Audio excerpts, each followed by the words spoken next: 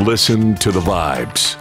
Welcome, everyone, to another episode of Listen to the Vibes. And I'm pleased to have Miss Roxy Astor here with me. Tell us a little bit about yourself. Okay, where do we start? I think everybody's heard probably the same story. So let me see if I can come up with something different for you.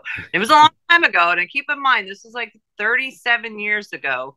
And I have a big birthday coming up, but I'm going to say it on air for the first time so I can get used to it. I'm going to be turning 60 years old, young. In October. You believe it's 60. Okay, I said it on the air. It's over. I feel better. So I look back and we talk about G.L.O.W, and I always say the fact that we're still talking about G.L.O.W is amazing. We're still talking about it. And but I know you and I had talked about wrestling, and I wasn't a wrestling fan. You know, I grew up in a small town, didn't even really know what wrestling was. I knew I was a hairdresser and put myself through hairdressing school, and then got a little bored with that, even though I still do it to this day. Then put myself through the Seattle Art Institute. And so I wanted to be a hairdresser slash clothing designer slash wrestler.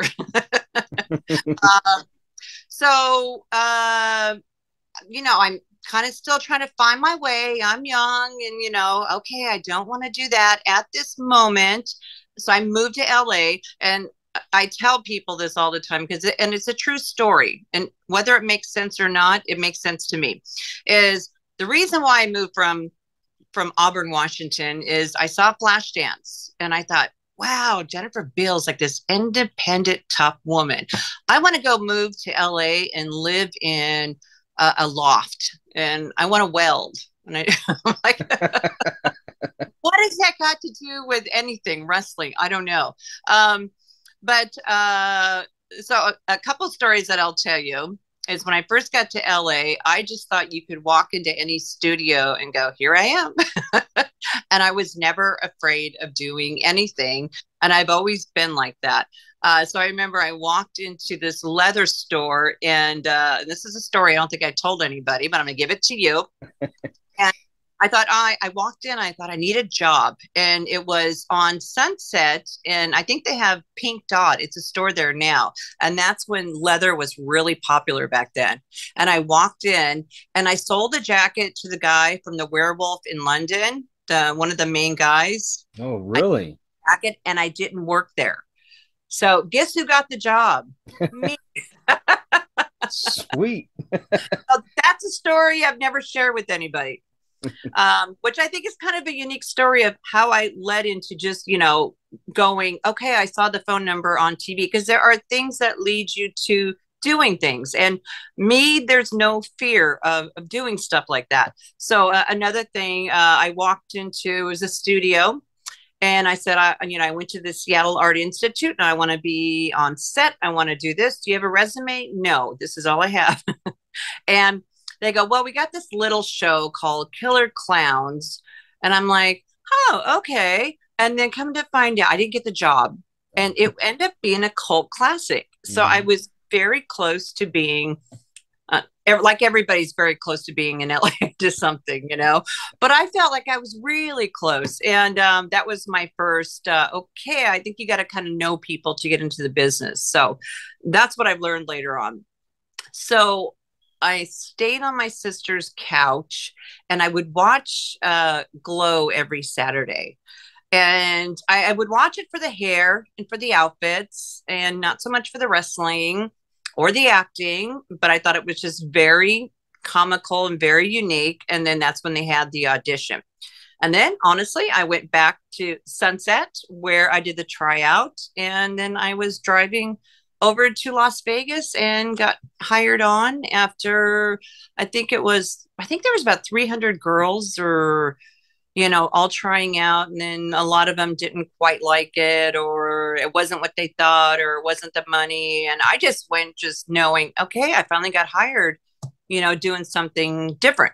So that was my story to G.L.O.W. But I kind of gave you a pre-story to G.L.O.W, which is something that nobody's really heard before. So Well, you went from not being so much of a wrestling fan to being a wrestler, and now you've taken it beyond that. You've got a musical and all kinds of other stuff that you do with Glow.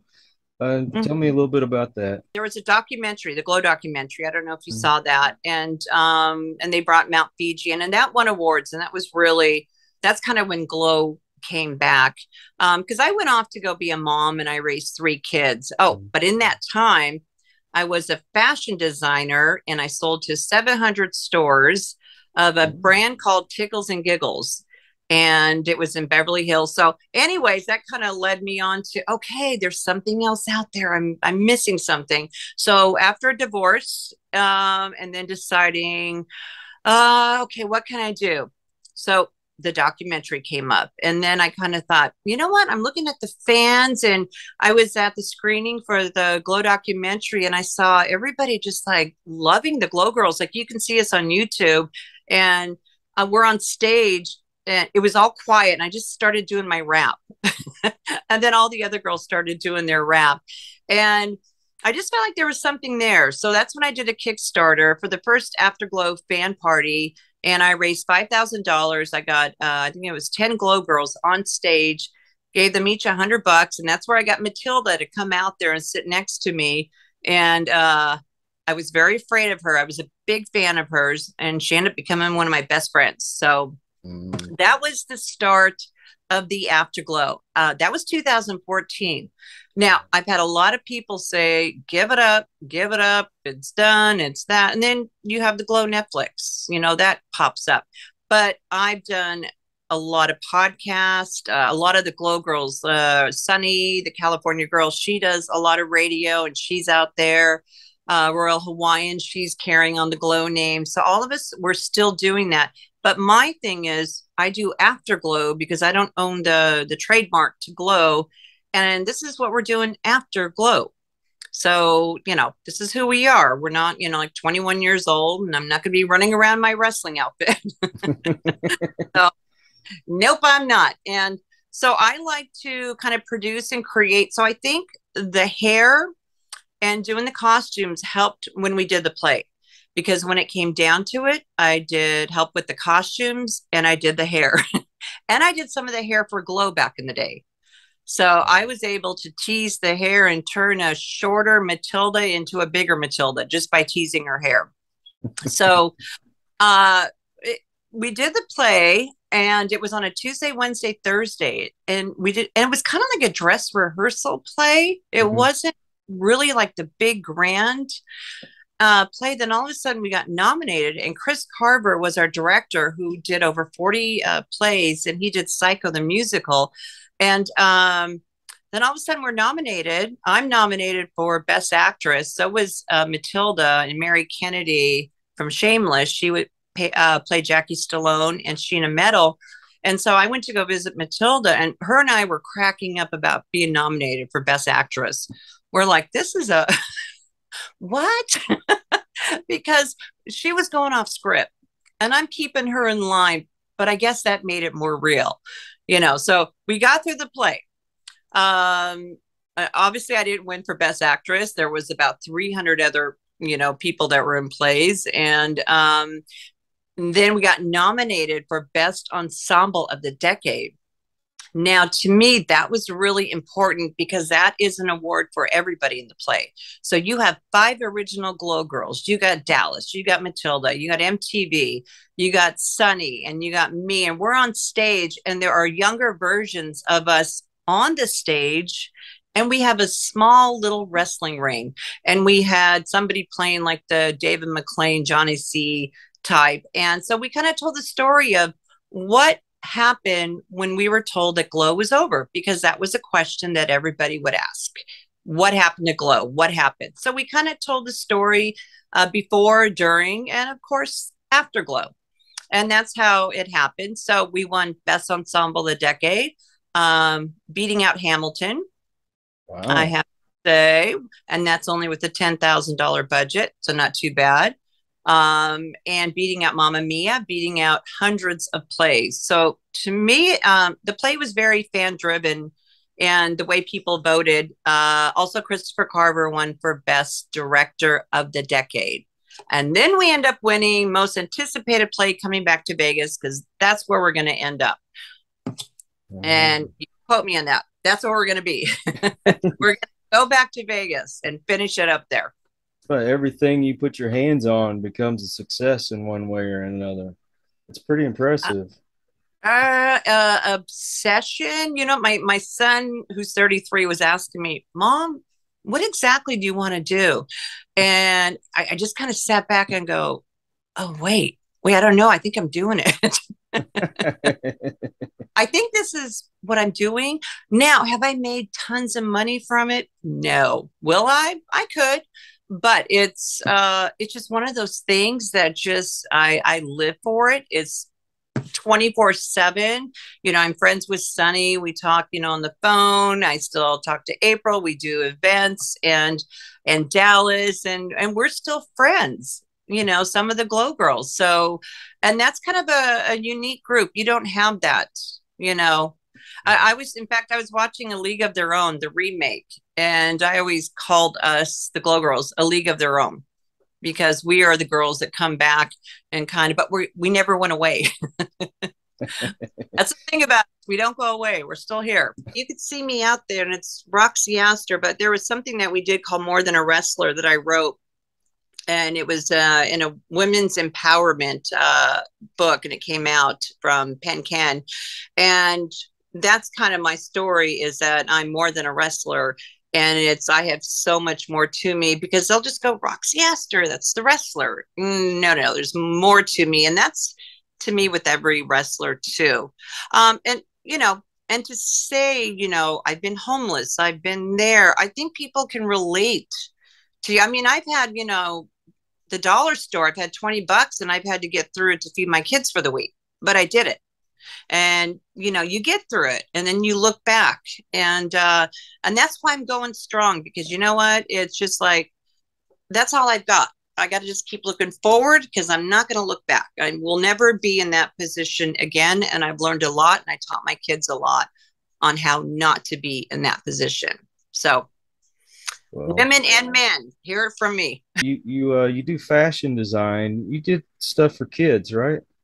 Yeah, I had a clothing line called Designs by Tracee, and first I started off with motorcycle jackets, and I called it Lil Leathers.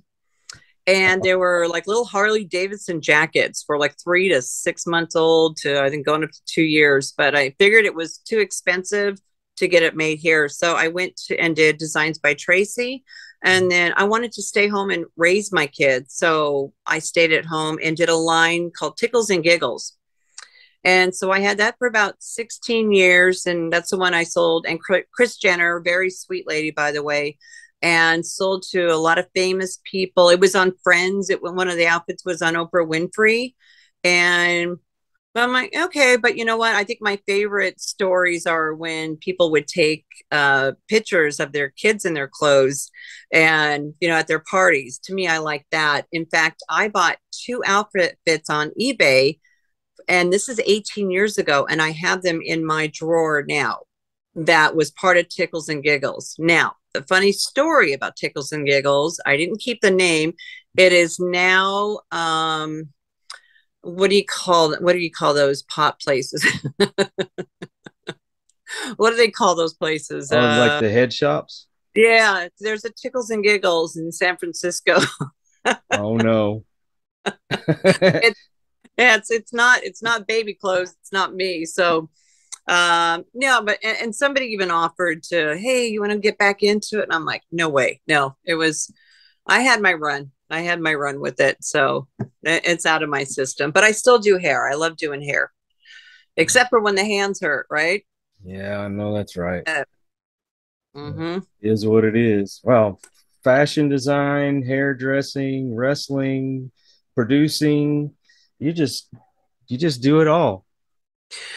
If I don't, I could easily crawl back under the covers and go no. and rewatch Tiger King again. Did you watch the G.L.O.W documentary? Is it on Amazon? No, watch it on Tubi.com. It's free. Okay. And you can watch that. And that will show you, about us, what we went through. I'm in there for a quick moment, very quick, but it tells the story of G.L.O.W. and with Mondo Guerrero from the Guerreros from WWE. But everybody says that was a really good documentary when it comes to wrestling. And thank you. I want to thank everyone out there. If you are new to the channel, thank you so much for stopping by, but please subscribe and I hope you'll come back. For those of you who are regular to the channel, your support means everything to me. It's because of you I get to do this. I get to talk to wonderful people like Roxy. And until the next one, everyone, please take care. Be kind to one another. God bless and peace. We hope you enjoyed this episode of Listen to the Vibes. You can catch us on Buzzsprout or wherever you listen to your favourite podcasts. And on YouTube. Follow us on Facebook at The Vibes Broadcast Network